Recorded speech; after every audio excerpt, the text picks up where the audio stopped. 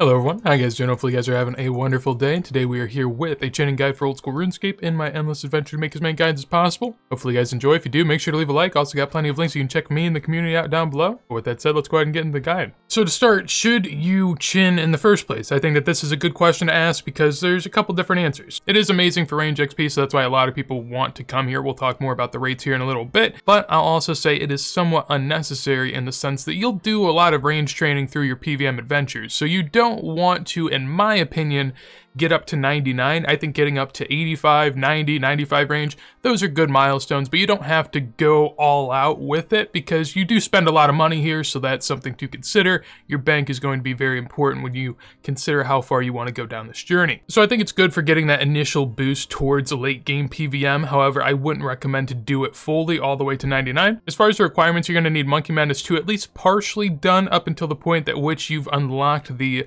lower area of Apatoll. I'd recommend just completing the quest because there's nothing worse than going back to a quest that you have halfway done. It's just terrible, but you do what you want. Beyond that, 43 prayer is going to be a necessity, and also a lot of money for red chins or black chins or whatever you're using. For the XP per hour here at level 80 range, this is about what you can expect, anywhere from 460 to 650k per hour, depending on the chin type that you're going to use.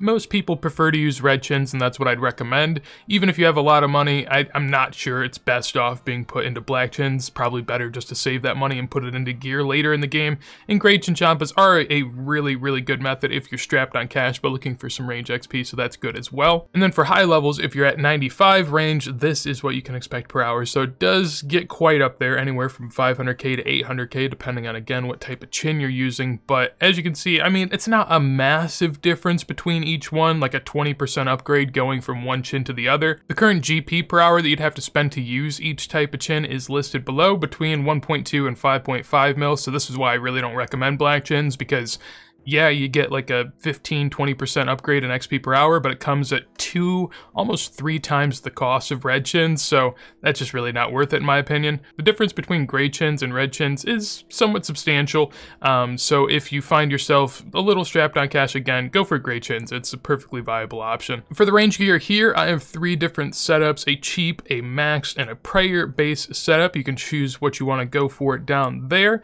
One thing I will say is if you don't have Void, I'd highly recommend it, but you could come here with Blessed D'hide if you wanted to, or even Black D'hide if for some reason you had to do that. Your XP per hour is going to be substantially less though, so at the end of the day, I really recommend Void. You'll have to get it at some point in the game, so it is well worth doing now. In the cheap setup, nothing too crazy going on there, just some nice affordable gear and mostly some prayer bonus as well going along with that. Prayer bonus is huge here because you're going to be really far away from a bank, so you're going to want to use that. The monsters you'll be killing in the maniacal monkeys will drop prayer potions, but the lower that your prayer bonus is, the more you'll have to pick those potions up, the less you'll be attacking. So essentially having higher prayer bonus is better for your XP per hour than having more DPS in most scenarios. The max setup in the middle is essentially what I'd bring if I had a good amount of bank in my favor. Honestly, it's not even that expensive. I mean, it's a little pricey, but compared to what most max setups in the game look like, that's very affordable. And then the prayer-based setup on the far right-hand side, if you just really want to be here for some long trips, would definitely recommend that. And then for the inventory, we have 2 different ways that you can go about it. If you have more of a range-based setup, then you could go for the one on the left where you have a lot of prayer potions. If you have more of a prayer-based setup, you could go for the one on the right where you have a lot of range and stamina potions. The 3 items on the top of the inventory are a lantern, some teleports to your house, and a holy wrench. Beyond that, you're going to need range potions to up your levels, stamina to run back and forth to group the monkeys that you'll be killing, and some prayer potions as well. For the prayer potions, it's a little weird because technically you don't need to bring any. You'll get them from killing the monkeys, but if you want to lessen the workload on yourself, you can bring more prayer potions, and that's really up to you. So now to get on over to where we need to beat the chin. So to start, I'm going to go to my house, and in my house I have a nice little jewelry box that I'll use to teleport to the duel arena.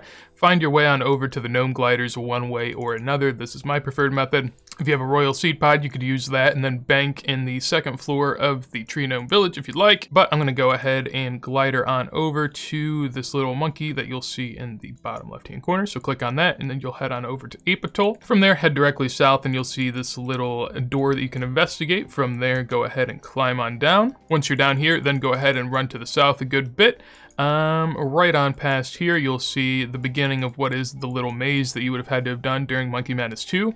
Your path will be the same, so you have a distinct path that you have to follow. I'll go ahead now and throw the map up on screen in case you are unaware in terms of where you have to go. So try out those paths until you find one that works for you. I'm going to show you an example of what happens if you go down the wrong path. So right here, I'll climb on the support, and it's going to say that something feels wrong about this route. So from there, you'll be sent down below. Make sure to throw on your Protect Melee, that way you don't die. A very important aspect of chinning is to not die. Obviously, that's important in all senses of the game, but if you die with chins on you, you will lose all of your chins. They will just escape and run free. So don't bring too many chins. One thing I would recommend. Be careful with how you go about that and make sure you bring enough that you feel comfortable losing as well. So I'm going about it this route. Just figure out whichever way you have to go from there to be able to maneuver to the final little area. So I've navigated a few traps. Really nothing too crazy on my route over here. If you are going down the wrong route, again, it'll tell you that you are. So you might fail something. That's nothing to be scared about. As long as it doesn't tell you that you're going down the wrong path, you're perfectly fine. Just keep on trying. And after just 4 or 5 obstacles, managed to make my way on over to this hole. So from here, you can go ahead and look in and see if there are any people in. Usually there are, and you have to hop quite a bit. Luckily, no one's in this world. So let's go ahead and hop on down. Make sure you're protecting melee and throw on your red chins to medium fuse. From there, you're going to want to walk to the north and take this northern route and continue on a good bit to the east, and then we'll find a large room with quite a lot of maniacal monkeys in here. And as you can see, here we are in the room. So what you're going to want to do is just stand in the middle. I mean, they have a very wide aggro range, as you can see. There's so many of them.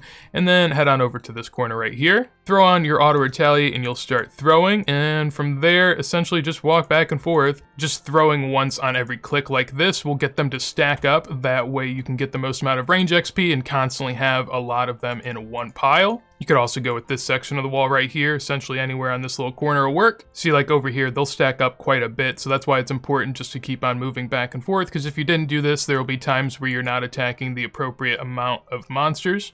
And it really is this simple. The only thing you're going to want to be on the lookout for is you do get prayer potions like this one down below your feet that you can just constantly sort of pick up. As you can see, I got one right there, got one right there, got one over here too. So they drop a lot of prayer potions. You're really not going to have to worry about it at all. And really from there, it is as simple as just running back and forth and farming in constant XP. Like I showed before, the XP per hour here is pretty absurd, so I personally think it's worth it, honestly. Red chins bounce around a good bit in price. Right now, they're about 1.1 to 1.2K. In the past, they've been as low as 700 to 800 whenever I think bots were very prevalent. So I personally think it's well worth doing. Of course, again, it depends on your bank, but always make sure that your prayer is quite high because, again, that's really the only thing you need to worry about here. If your prayer does drop, there obviously are a ton of monkeys that are attacking you, and that could very easily go downhill and result in you losing, you know, a mil to a few mil worth of Chinchampas, which is very painful. But that is going to be it as far as this Chinchampa guide goes, so hopefully you guys enjoyed. If you did, make sure to leave a like on top of that if you want to see videos like this as soon as I go live. Make sure to subscribe. And with that said, hopefully you have a wonderful day, and peace.